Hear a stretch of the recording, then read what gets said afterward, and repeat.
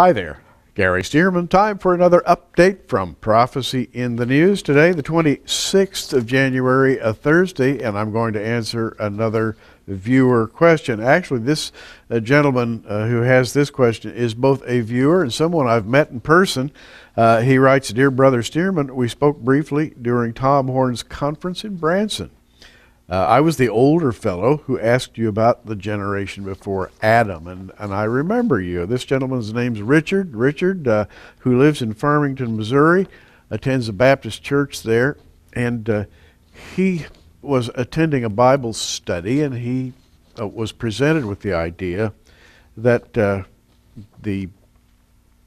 are only 3 angels mentioned in the Bible. And he says, I also have a Dake study Bible, which I like.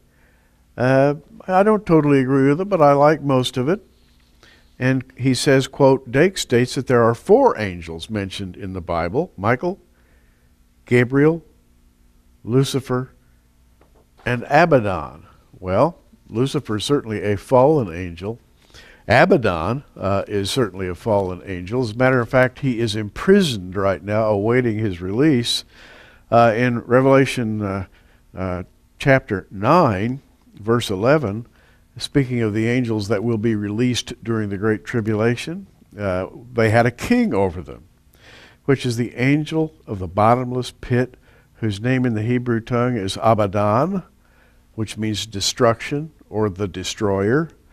But in the Greek tongue, his name is Apollyon, which also means in Greek the same thing, the destroyer. Apollyon is simply the Greek way of saying Apollo, the sun god.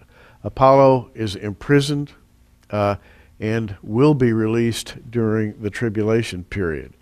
And so, Richard, I think it's correct to say that there are 4 angels mentioned in the Bible: Michael, Gabriel, Lucifer, and Abaddon, or Apollyon. And of course, Lucifer and Apollyon are really, really bad characters. But let's go back to Daniel chapter 10 for a moment, and we see a couple more angels, I think. An angel of the Lord says to Daniel in 10:18, Then there came again and touched me one like the appearance of a man, and he strengthened me. And he said, O man greatly beloved, fear not, peace be unto thee. Be strong, yea, be strong. And when he had spoken unto me, I was strengthened, and said, Let my Lord speak, for thou hast strengthened me. Then he said, Knowest thou wherefore I come unto thee? And now I will return to fight with the prince of Persia. And when I am gone forth, lo, the prince of Grecia shall come. But I will show thee that which is noted in the scripture of truth. There is none that holdeth with me in these things, but Michael, your prince. And so here we have an interesting conversation. The angel of the Lord has visited Daniel, and he says, I'm going to return. I'm going to do battle with the prince of Persia. Now, I believe the prince of Persia is a fallen angel who governs or has some heavenly governance over the land of Persia. And likewise, the prince of Grecia perhaps has some kind of a rule over what used to be called Grecia, became the Greco-Roman world, and then in the days of Jesus became the Roman Empire. But here we have the prince of Greece, the prince of Persia, mentioned along with Michael. And so, to answer your letter or your query via email, we have Michael, Gabriel, Lucifer, Abaddon, and certainly we can add to those the prince of Persia and the prince of Greece. That's kind of fascinating that angels have this sort of rule over the world.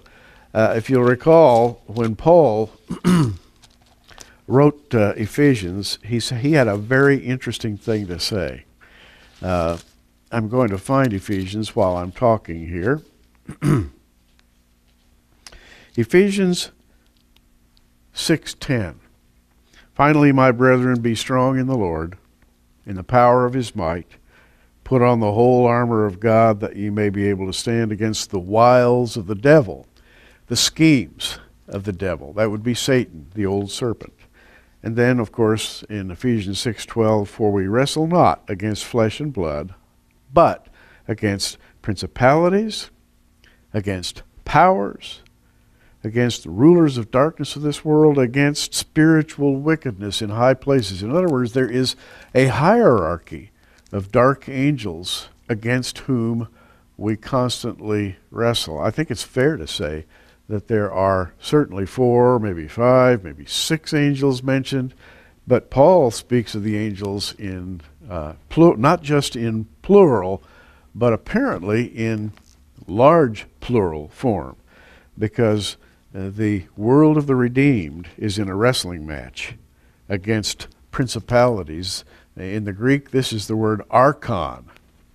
Now, an archon in the Greek is a high prince or a chief prince who is a prince over a region, such as the prince of Persia or the prince of Greece. So Paul says we wrestle not just against flesh and blood, but against archons, against powers, that's exousia, which meaning delegated authorities. So beneath the archons, there would be perhaps thousands, maybe millions, I don't know, of fallen angels. And beneath those would be the rulers of the darkness of this world, cosmocrators they are called, and they would be the legions of the demons. And beneath them, wickedness, wicked schemes in high places. So we are doing daily battle against many levels of fallen angels, led by who knows how many archons and who knows how many delegated authorities. An excellent question. Again, certainly there is Michael. He's the prince of Israel. He is, if you will, the guardian angel of Israel. We have Gabriel, who is the strong man of God. We have Lucifer, the fallen angel. We have Abaddon, or Apollyon. We also have the prince of Persia, the prince of Greece, and who knows how many other princes.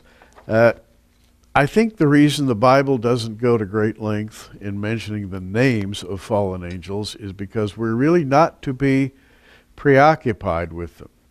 I think we're supposed to be looking toward the Lord and toward the angel of the Lord, and in particular, our Lord Jesus Christ for strength. And that being said, we don't need to worry about the names of the fallen angels. There are many of them around, probably more than you'd care to know about.